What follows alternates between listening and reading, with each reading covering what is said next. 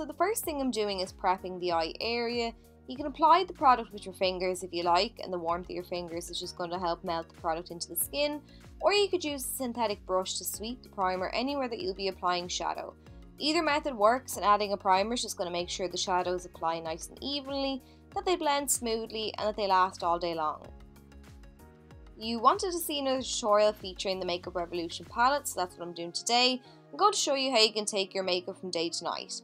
So for me personally, if I'm doing makeup, I do my base brows and then add a lick of mascara and a nude lipstick. Today, however, I'm taking it up a little notch, so I'm going to firstly add some definition to that crease. I'm taking a nice warm transition shade that's a few shades deeper than my skin tone, and I'm adding this into the crease. So the warmth in this shadow too is going to make blue eyes pop. So even though we're just focusing on adding one shadow to the eye area, it's going to have an impact with very little effort. So I'm just sweeping using circular motions back and forward to apply the shadow. This is in real time. I haven't picked up any more shadow on my brush. Still working with that same amount, and the less shadow I have on my brush, the higher I'm bringing it up in the crease, and this is going to create a nice fade for us. So you want the shadow to fade out to nothing, the closer to the brow bone that you get. And I'm also going to pull the shadow outwards at an angle towards my brow, and it's going to elongate the eyes. Now I'm adding a second layer of shadow. I'm just intensifying the colour, as you can see.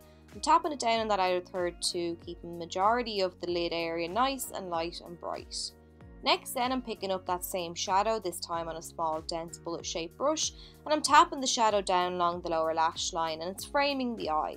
So by patting down, I'm getting the most out of my shadow intensity wise, so I'll only need to add one layer, and it'll also reduce the risk of fallout. Now I'm taking this brown comb pencil, and it's up to yourself. You could line the lash line with the pencil, you could smoke some brown shadow along the lash line, but I want a very slight amount of definition to the lashes because it is a daytime look, so I'm lining the upper waterline only. I place the pencil at the corner of my eye, close my eye, and then I slide the pencil from outer to inner corner so that the waterline is coated in one quick sweep. As you can see now, the lash line looks slightly more defined. Now I'm going to work on the lashes themselves. So I'm taking my eyelash curler, giving them a little squeeze, and then I'm good to go. Next then, I'm adding some mascara, and I like to blink as I'm applying the mascara because this pushes the wand to the roots of the lashes, and it just allows me to coat the lashes from root to tip. So I just do this until I'm happy with how the lashes look, and I don't forget those lashes on the outer corner of my eye. I like to brush those outwards to give a bit of a lift to the eye. And with a light look like this, I always just add mascara to my top lashes and not the bottom, just because I prefer how it looks, just personal preference. And now I'm using a little of my face highlighter to add a slight shimmer to around the tear duct of the eye, and that's it. So this, I think, is a really nice daytime look. It takes around 5 minutes to complete, and it looks like you've made an effort, but it hasn't taken much effort at all. On to the evening look now. We're going to build on that. We've gotten the groundwork done by adding in the transition shade for the daytime. So I'm starting out by deepening the look by adding this warm brown shadow. Again, these warm tones are just going to be particularly lovely on blue eyes.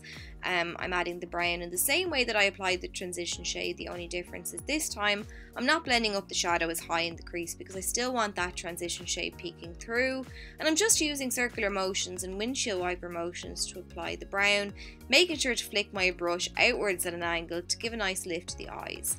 And once again, once I've no shadow on my brush, I'm going in with one more light layer to build up the intensity.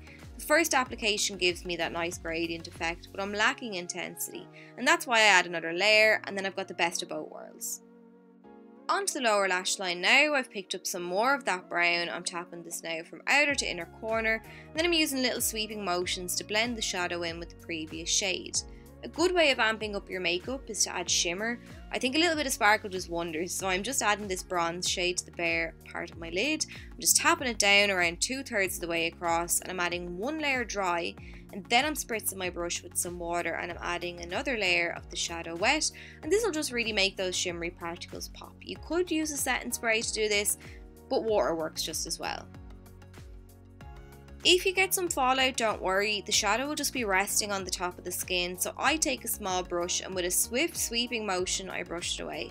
It's important not to apply pressure when you're doing this or you'll just smear the shadow into the skin.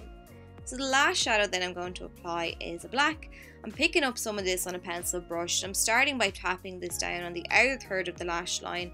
I'm applying it at an angle and bringing it into the crease. So I create a sideways V shape. So from lash line up to the crease at an angle and then into the crease, stopping 2/3 of the way in. Then when I have that shape, I fade in from there.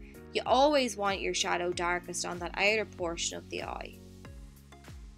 Once I'm happy with how that looks, I'm going to focus on the lashes. So with the addition of the darker shades, as you can see, my lashes have kind of faded into the background. So what I'm going to do first is to line along that upper lash line with that black eyeshadow.